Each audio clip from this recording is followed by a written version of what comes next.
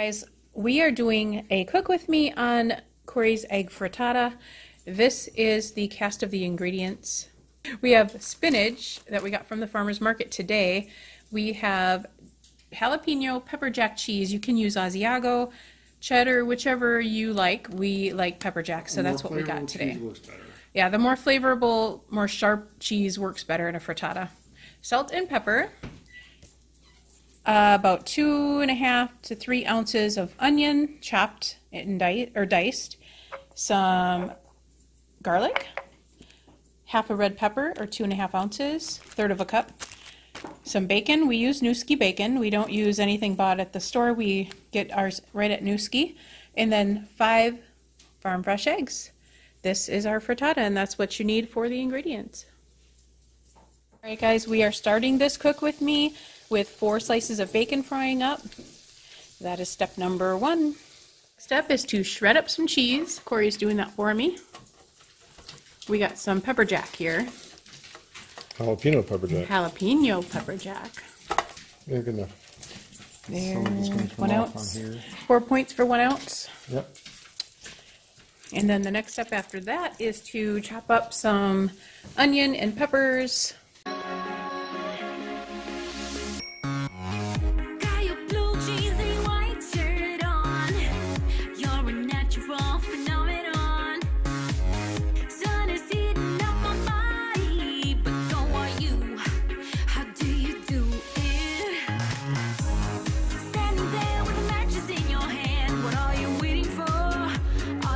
I just sprayed a little tiny bit of this so non-stick, but we're also going to use a teaspoon of our bacon grease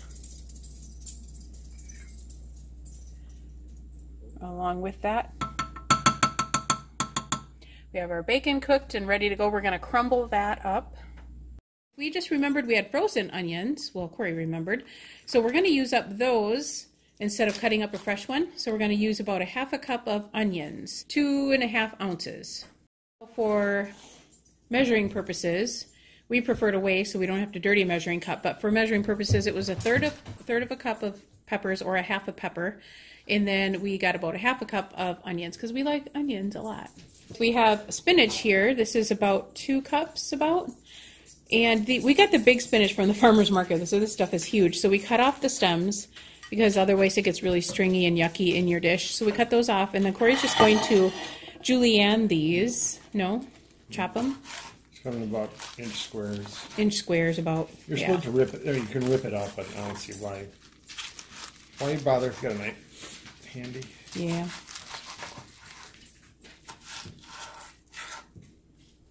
And don't throw it on the floor. Don't throw it on the floor. That's right.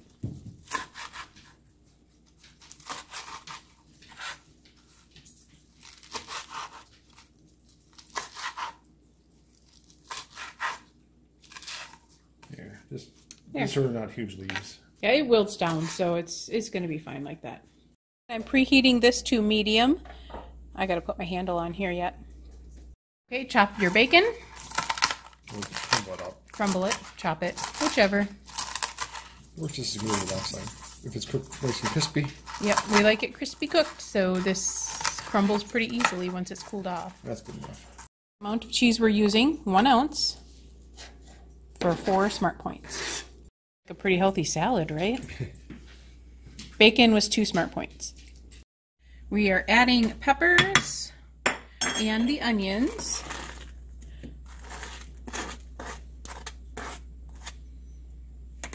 And we're going to fry those up a little bit before we do anything else. We want to start seeing translucent onions.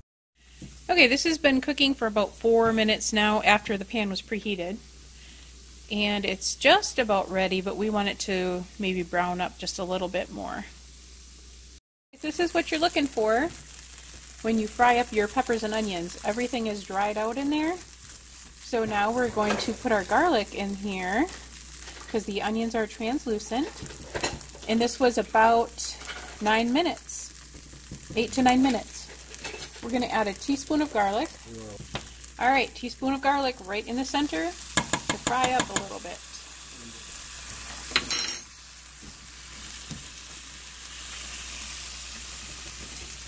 And then we're going to add the spinach and bacon right away. That spinach looks like a lot, but it's going to wilt down to hardly nothing. Got to keep that garlic moving so you don't burn it. And of course, you know me, I'm a messy cook, so I have junk all over the stove. Okay, we're going to crack some eggs here.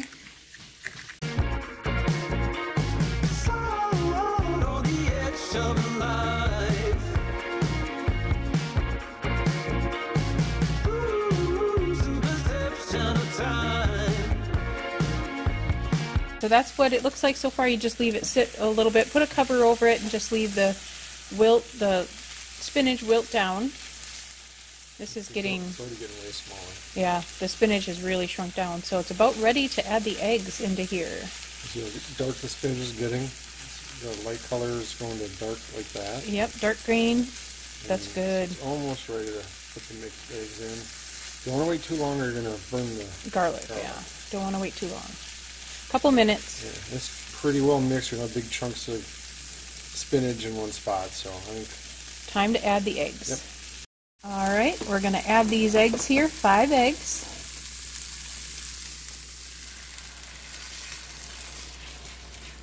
And stir it up. Just enough to mix it. Just enough to mix it. Yeah, you don't have to go all try crazy. To get it. Oops, I just did what you did. No, so pretty even. We don't have big pools of and you're eggs. going to turn this heat down To, yeah, like 3. To 3? Medium low. Medium low. And it's hotter on the first burner, so I turned down 1 notch before that, or below that. So medium low, and you're going to just leave this sit with a cover over the top. This is about 4 minutes, and if you shake it, it's still pretty yolky. That's not quite done yet. With this, you can tell it's very close to ready because around the edges here, it's turning brown. You can see the egg whites are getting done here, and it's more setting. When you shake it, it's still a little jiggly, but we're going to add some salt and pepper and turn on the broiler. 5 minutes, we're going to turn on the broiler to high.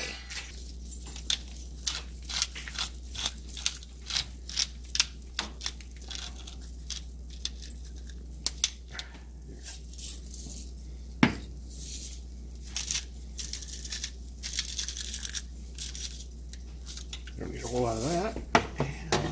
And then we're going to add the 1 ounce of pepper jack cheese.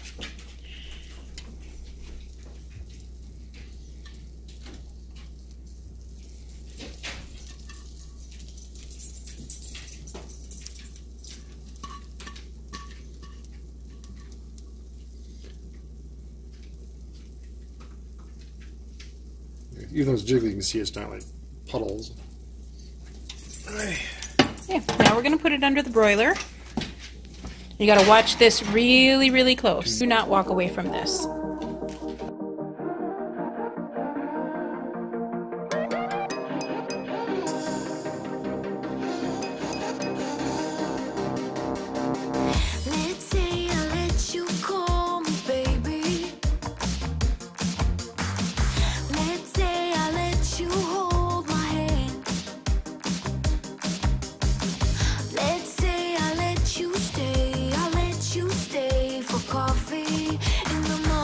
That's the finished product.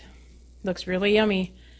We will show you it all plated. I'll show you how easy this is to get out, or should be easy, assuming we oiled the pan good enough. And you have a good nonstick pan. This one's pretty good.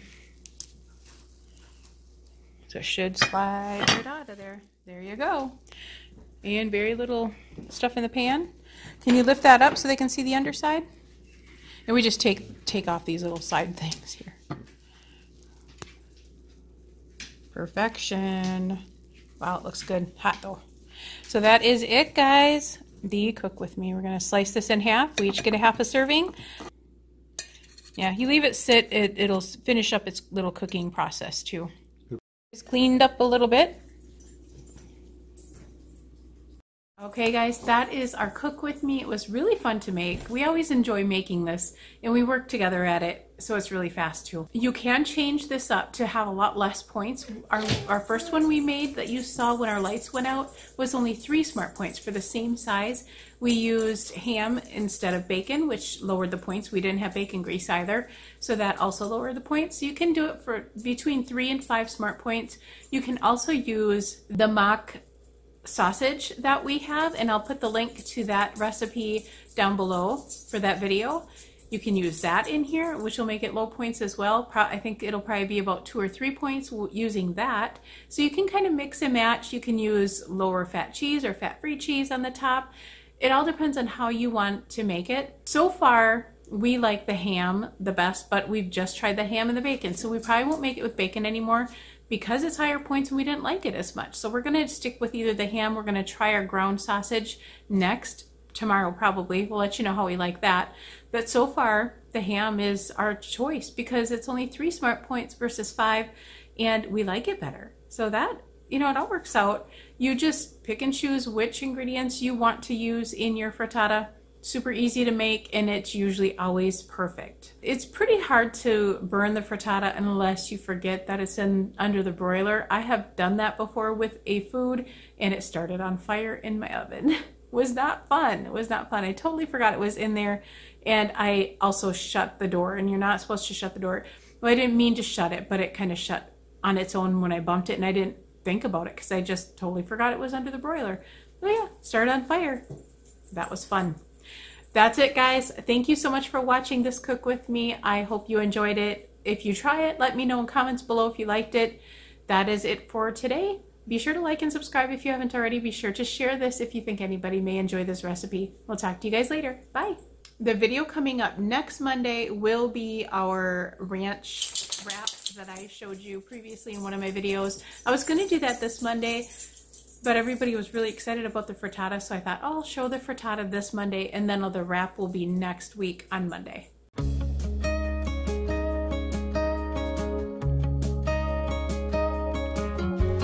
Hey, do you remember 20-something years ago?